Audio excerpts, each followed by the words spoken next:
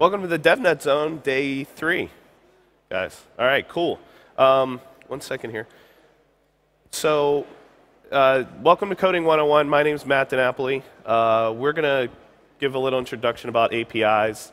We're going to do some exercises. If you have your laptops and you want to follow along, I actually have a WebEx open.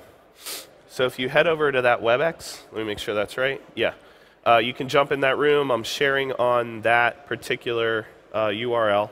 And then I can paste and send you guys the links that you can use while we're walking along. So I'm going to get started.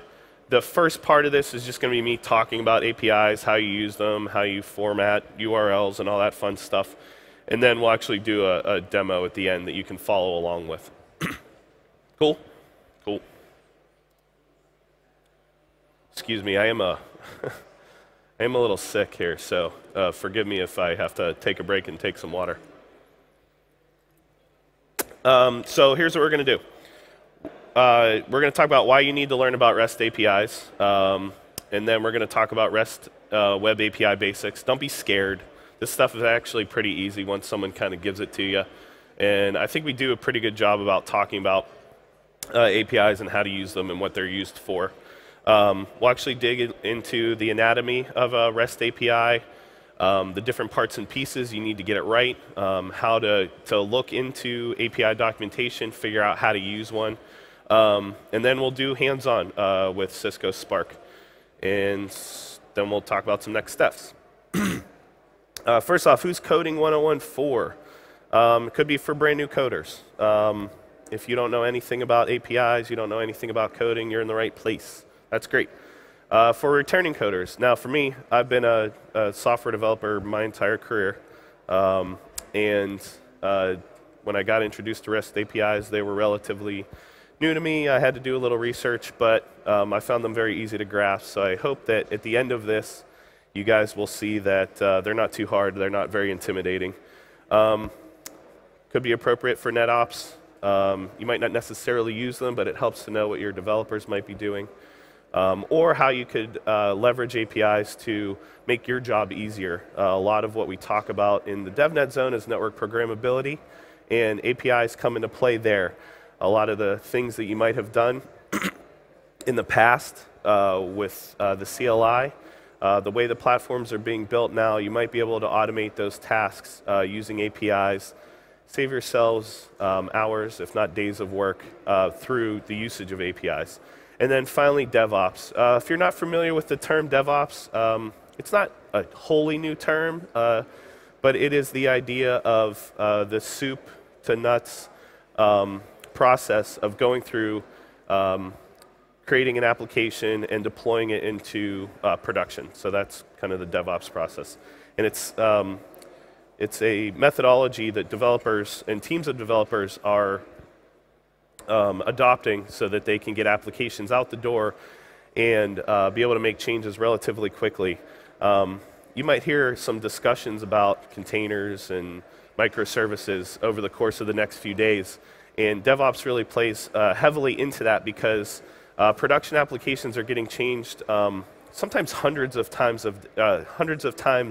in a day. And DevOps plays, or how that DevOps framework is set up plays mainly into the ability to do that without breaking production code. Oh, I went the wrong way. If you want to code along, I'll be using a tool. It's called a REST client. This particular one that we like to use in the DevNet Zone is called Postman. You can get that at www.getpostman.com. I will actually put that in the chat for this particular thing. So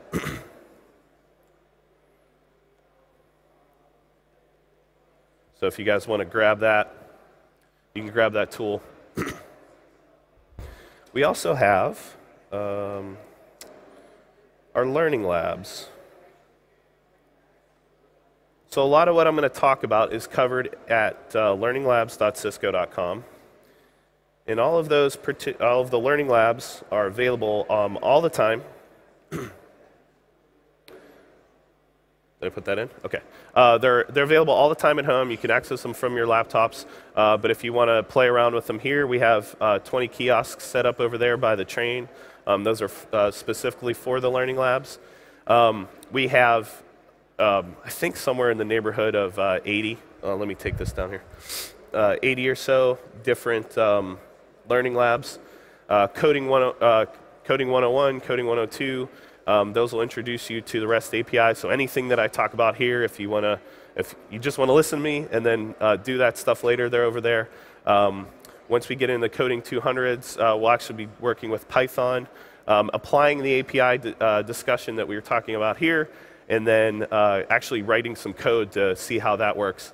And then we actually get into some product-specific learning labs. So it'll walk you through step-by-step in tutorial-type fashion in the learning labs. So I would highly suggest you check those out if you're interested in getting up to speed on all of this network programmability, cloud capability, cloud collaboration, all of that stuff is covered in the learning labs. Cool. So we have that.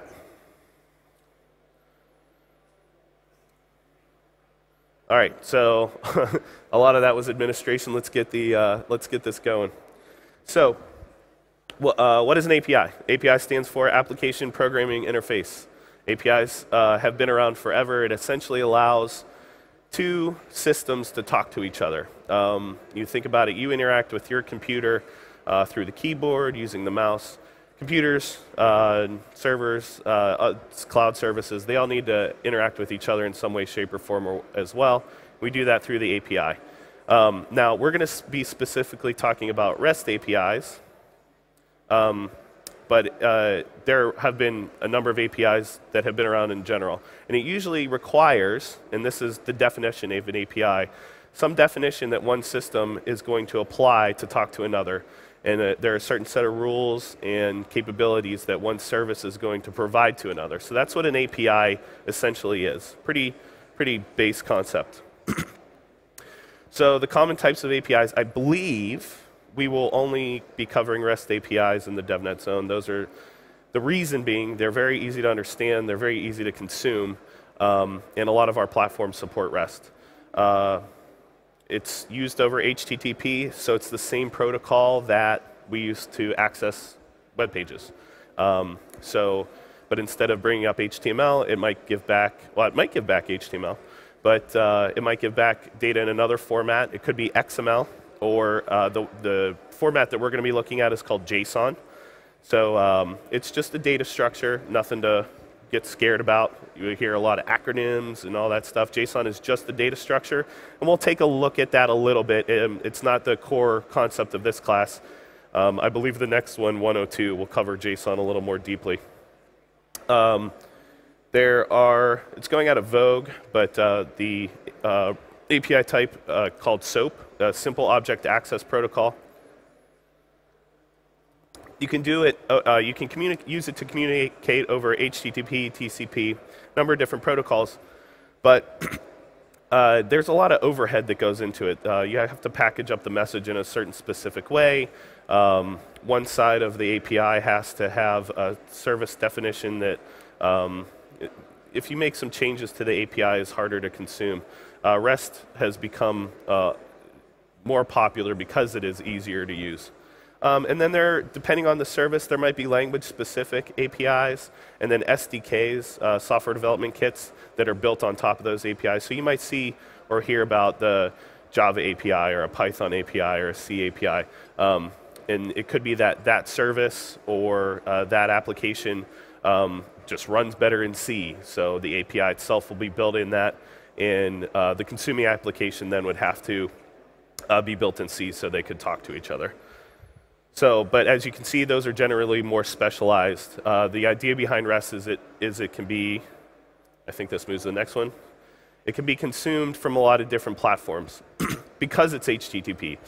Any device that or not any device, but most devices that we use allow for the HTTP protocol, our mobile devices, our laptops, all that stuff, our servers. And so that's what's great about REST. They're easy to use in all of those different platforms.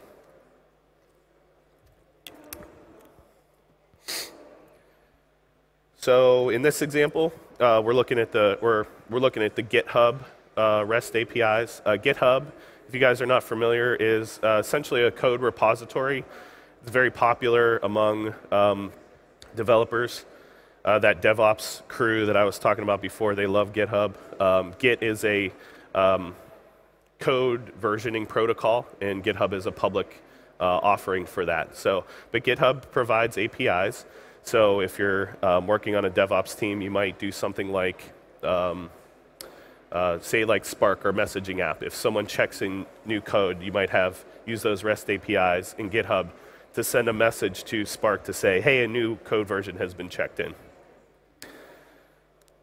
So that the team knows what's going on. Oh, and then there we have Spark. You can see it's the same model. Instead of it being GitHub, the application now is Cisco Spark. And actually, Spark's going to be the application in this particular class that we look at for REST APIs. Now, don't worry about too much what Cisco Spark is. You guys probably already know it's our messaging, persistent messaging application. But in Coding 102, my colleague Brett Tiller is going to go over APIC-EM APIs. But you'll see a pattern. You'll see that these APIs follow the same concepts. And then hence APIC-EM as well. So you see this. All we're doing is replacing the service in each instance, and those APIs are being consumed by different devices, different servers, things like that. So how does it work? Essentially, your client, could be your laptop, could be your mobile device, it makes a request against an API service. We don't really care what that API service is for the point of this discussion. Like I said, it could be GitHub, it could be Spark, it could be a weather service from the US National Weather Service. Sorry, that's a bad example here. But, and then there are methods that are supported for those particular calls. REST APIs support, could be a number of different ones, but the four most important are get, post, put, and delete.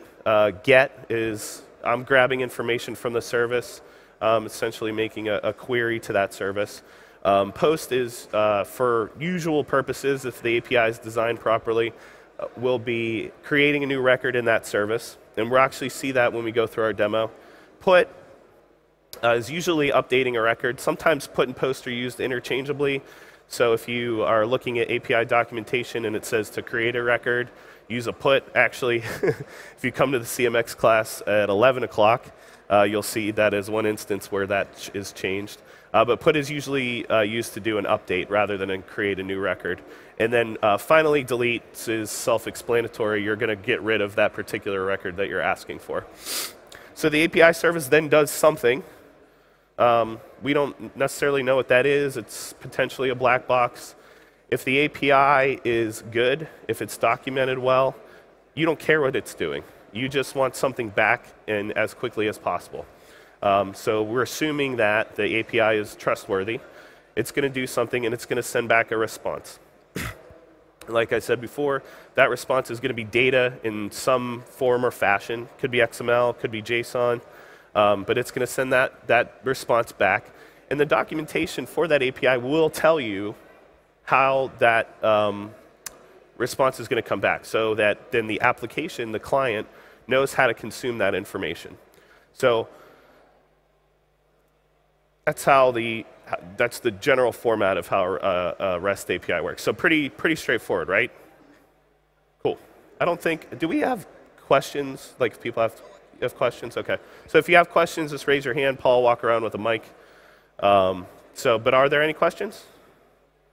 No? Okay, great. Excuse me. So this is a REST request. What do you need to know? So the first part of this is the Google Maps API. The server itself is maps.googleapis.com. And this invariably will always be the case. You have a server that is providing the service. And that will be well defined, and that usually will not change from version to version. This particular API doesn't seem to have versioning in it. We will look at, excuse me, when we look at Spark, we'll see some versioning information for the API that'll help you determine whether or not you're using the right version of it. And then we have the resource endpoints. In this particular instance, we have maps API, geocode, JSON. What it looks like we're asking for is map information, giving us back geocode information that Google manages in a JSON format. And then we're sending a query parameter. And it's always notated with a question mark. And then we're asking specifically for the address equal to the city name San Jose. Query parameters, depending on how the API is set up, you could send a number of them. This one takes this one, and I'm guessing that there are other ones that are available to it. And if you have a bunch of them, it would be then ampersand and then the next query parameter. So that's the URI. And there are a lot of parts and pieces of that URI already, right? So then we have the client request. Or I'm sorry, the header, that part of it. Depending on the API, and again, this is all found in the documentation, and you're going to hear me talk about the documentation a lot because the documentation is so important. Good API documentation cannot be stressed enough. And you will find that as you start working with APIs, if the documentation is not good, you will be frustrated. Fortunately, the Spark API, I would say, that is very well documented. And I'll show you guys that when we do the example. But I know because the documentation for this particular API is good, the Maps API, I know that I need to send a content type header. And then I need to send some authorization. And it'll tell me how I create that API key in the documentation as well. And then, as I mentioned, our actions before, we have get, which retrieves data, post, which will create a new record, could be put, update a record, and then delete if we want to remove it. Paul, we have a question over here. Use SSL? What's that? Are you able to use SSL for added security? Yes, yeah. I would actually be wary of APIs that don't use SSL. So good question. Any others? Okay. And we will actually, I think it's today at maybe 11 o'clock. I do a talk about API security. So we can talk about that then. So after you make that API call, something comes back.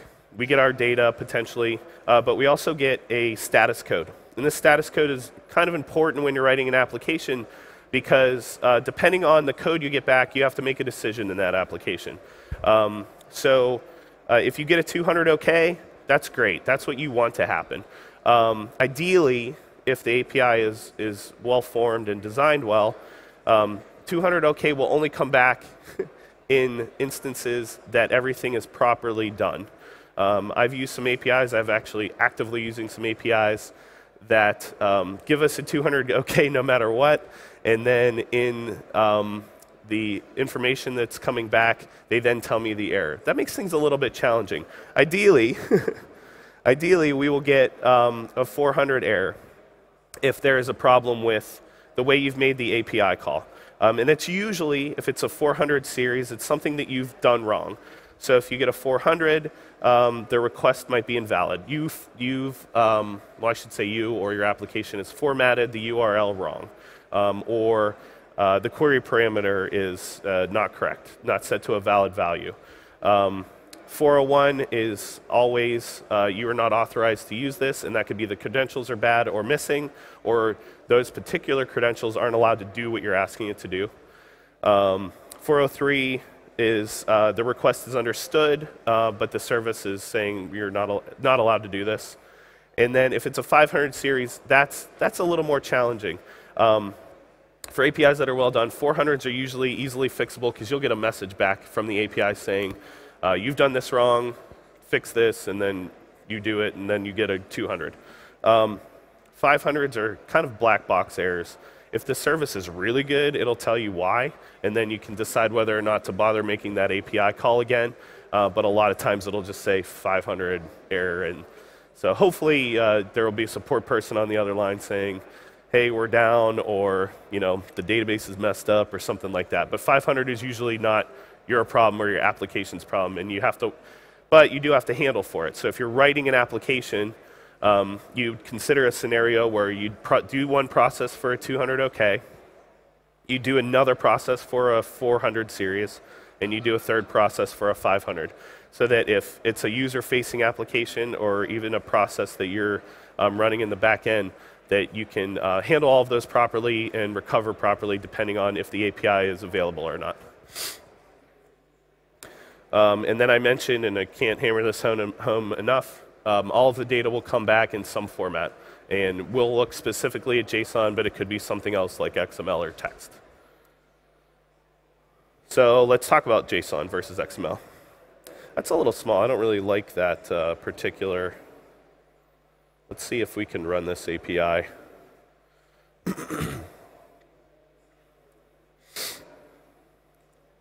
See if we can run this API so we can look at it a little more closely.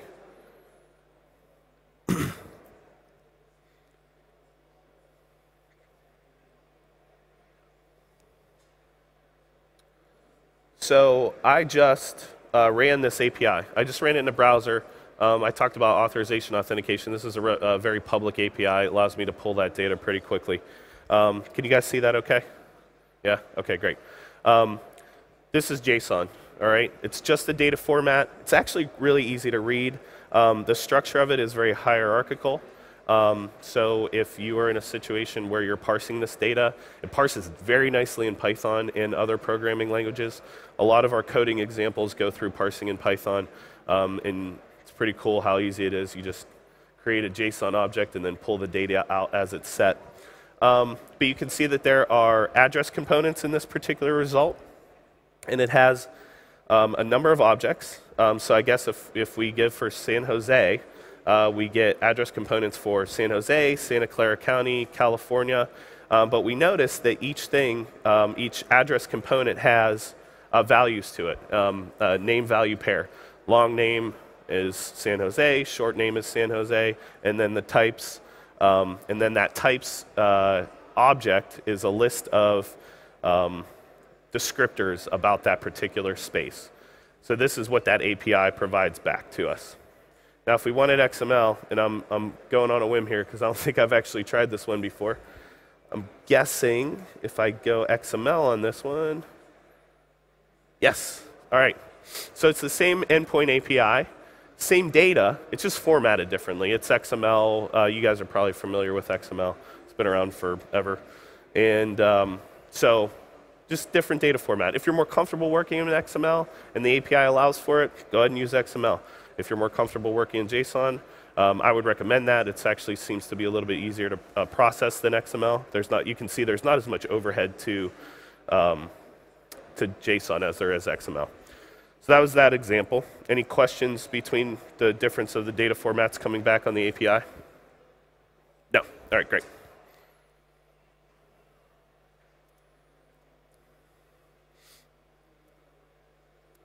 Am I going too fast? No? Okay. We have a lot to cover, which is why I want to make sure.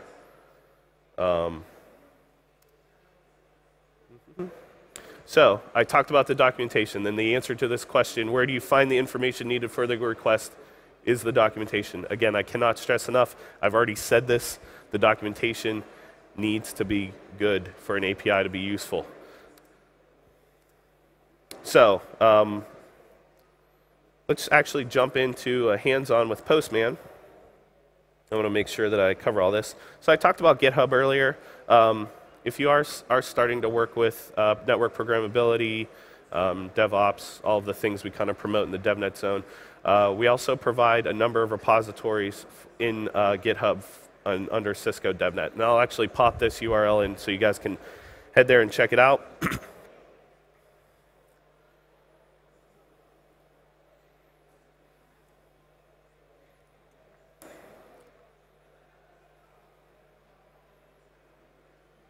So you can see there are different ones. We have, let me make this bigger so you can all see it. We have code samples for Spark API. We have events called DevNet Express events where it's a couple-day intensive program where we go through a lot of the stuff that we're covering here. Open Daylight samples, the train labs up there. So a bunch of different things that fit in with this whole idea of network programmability and cloud collaboration are in that space. Sorry, I'm jumping back and forth between some things because I want to make sure that I cover it all. So we have GitHub, and then there's an API for GitHub. I had mentioned that earlier. And the API documentation is essentially the secret decoder ring. How do I use this? And it gives you different areas that you need to look into and be concerned with. They aren't all going to be the same. This one is particularly well documented. It tells you what you need to worry about for the current version. It lays out all of the data format schemas that are going to come back. You do need to know the schema for the JSON so that if you are writing an application, you know how to parse it. That's quite important. Different parameters you can send, what the endpoint's going to be. For GitHub, because it's such a big service, they might have a personal endpoint given to you for being able to call an API rather than fully public service. Client errors, what do you do when you get that information back? One of the ones that's not in here, oh yeah it is. Towards the bottom there we have number 8, authentication.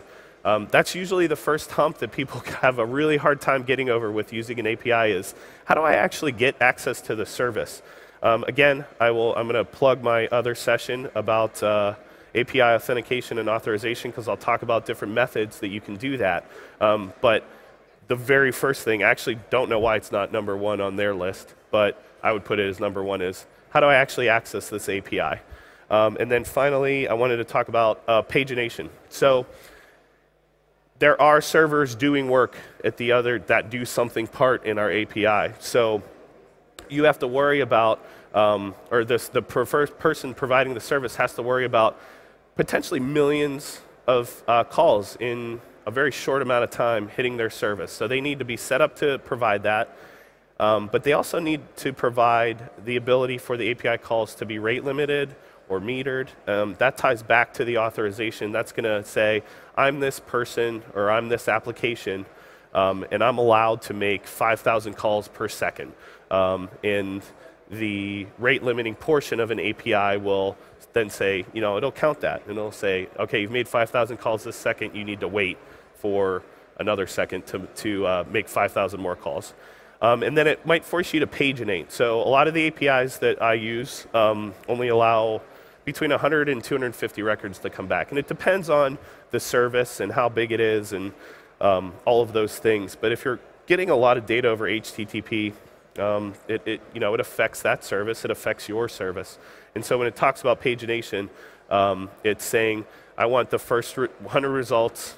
If I find what I need in that, that's great. But if I don't, then I'll make another API call to get the next 100 results in the second page. Make sense? Okay, cool. So now let's jump over to Postman. And we are going to look at the API call for GitHub. Now, this one in particular doesn't require authorization, so we don't need to worry about all the parts and pieces. In this tool, let me make it a little bigger. The important portions of it are the method that you pick. As you can see, there's a pattern to this. We've already talked about get, post, put, delete. Those are the ones that are important to us. Those are the ones that I've never used any of the other methods, so I actually can't speak intelligently as to what they would do. But our important ones are there. In this instance, we're just going to be getting information, so we're going to leave that as a get. We have our URL. This is our service, API-GitHub.com. Sometimes you notice that it has API in the URL. Sometimes the API service is a different service than the actual application, depending on how they have it set up. And then in this portion, the resource that's being provided to us is orgs. Cisco DevNet, that would be our variable repository. So you might have your own repository on GitHub, and if you wanted to know or you might have your own subset of repositories available on GitHub, and if you wanted to know what those repos were in that, you would then replace Cisco DevNet with whatever your space is. So we're going to hit send on that. Hopefully everything will work okay. And we get back JSON. So quick note about this REST client. There are a number of these types of tools available. They're all kind of set up in the same way. We like this one. It does some cool stuff. But this is a good way to try out APIs. A lot of times, you'll start reading the documentation. Sometimes the documentation, and we'll see this with the Spark demo, will allow you to run the API calls in the documentation. That's useful for a little bit to kind of see how things are coming back and forth. But then the next step in the process is to go into a REST client like this and try them out. See how changing different variables will cause different data to come back. So these are quite useful in that instance. So that's why we use them a lot to talk about our APIs. And then after you're kind of familiar with how the APIs are built and how to use them and how the data comes back, then you can translate that into code. And actually there's a very nice portion of this particular REST client that generates the code for you, so to at least get you started in that instance. So we got our information back. One of the important points is the status over here, 200 OK. It actually tells us a little bit of information about what 200 OK is. Tells us how quickly that call came back. This is a pretty quick service. Excuse me. We have our headers. We don't usually care too much about what's in the headers that come back in the response, but they're there if you need them.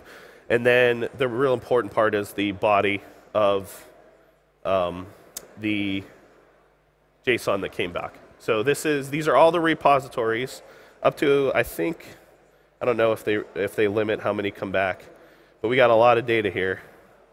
And I wonder if they force pagination.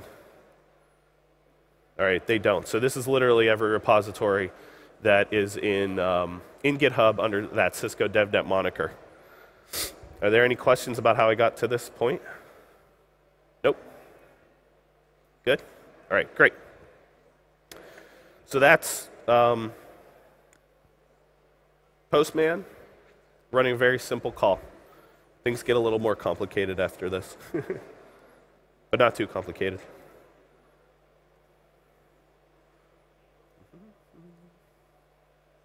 All right, I just talked about all of those things. Oh, let me put this in for you.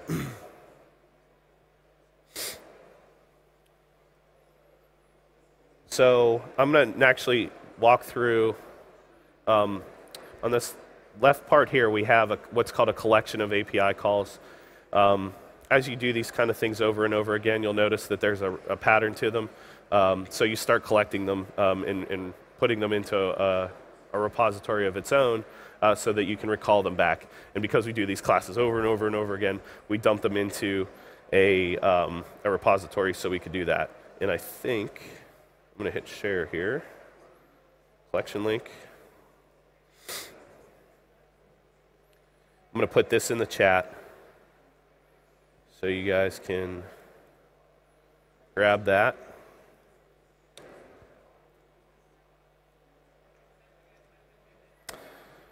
And then what you do is copy it. You can click on it to see what's in it. It actually creates a little JSON as well. I'll click on it just so you guys can see that. But it's just information. Oh, it actually is smart enough to go do that. So if you want to import that into Postman, there's a little import button. You have a couple of different options, and the one you're going to want to do is import from link. And we pop that in, import. I already have the collection, so it's saying it already exists, so let's import that as a copy. You see it just generates a new folder with those particular API calls in there. So if you're following along, hopefully we're in a place that you guys can actually run these as well. Let's see, we have about 10 minutes, and then we're going to blow through this Spark demo because it's pretty cool. I like it. So let's go over to Spark real quick and talk about documentation and how to understand what the APIs look like. For some reason, it takes me to Google Poland every time when I'm here. All right, so the first thing we need to do is go to developer.ciscospark.com. And again, let me put that in the chat. Go ahead and log into that if you want to follow along. I'm already logged in with one of my test accounts. The documentation is under documentation. And we're going to look at, feel free to peruse the documentation on your own time, but the one that we're going to be looking at right now is the Rooms API. So let's head over to that. One second. So you'll notice in the documentation it gives us all the potential API calls that we have available to us to manage rooms, get information about rooms, so we can get rooms, which is going to give us a list of the rooms that we are members of. And it's only that you only have access to the information that you are a member of. It's not like I can go and make the request and see a list of rooms that Paul is a member of. You only have access to your own data in that situation. You can create a room through the API. We do that for some of our chatbots. We can get room details if you need them. You can do different things with the room ID. If you want to change the name, for example, of a room through the API, you would use that put call. And then finally, if you want to cache a room out, you would hit delete. So we're going to take a look at the Get Rooms API. In the upper right corner, this is kind of important so you know how to test the API. You're going to want to click on Test Mode. And then kind of everything we saw in the Postman client we see here. We don't have to type anything in. It fills it all in for us. The content type, we're asking for JSON back. I don't think it allows us to ask for anything else. This one only supports JSON. And then the other portion is we have this authorization token. Now what Spark does, and what I will go through in the authorization class, is it leverages OAuth. And so the OAuth process generates a token that allows you to make the API calls. And it says this person or this application is valid and is allowed to make certain API calls. While you're going through the documentation, it's already filled in for you. And that is because Spark provides you with a developer token.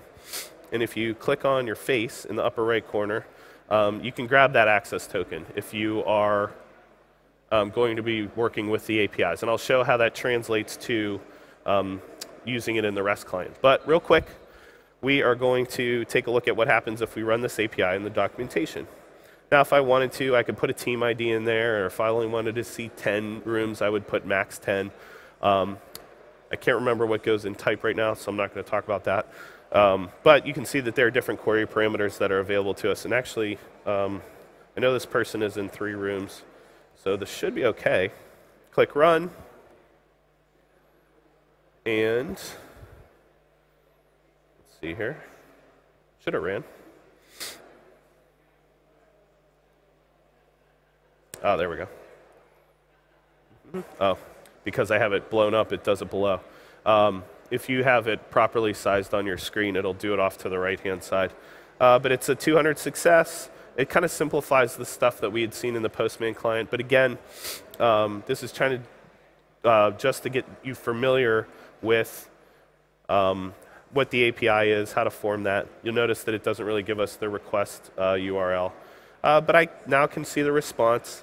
The rooms that this particular user is in, information about them.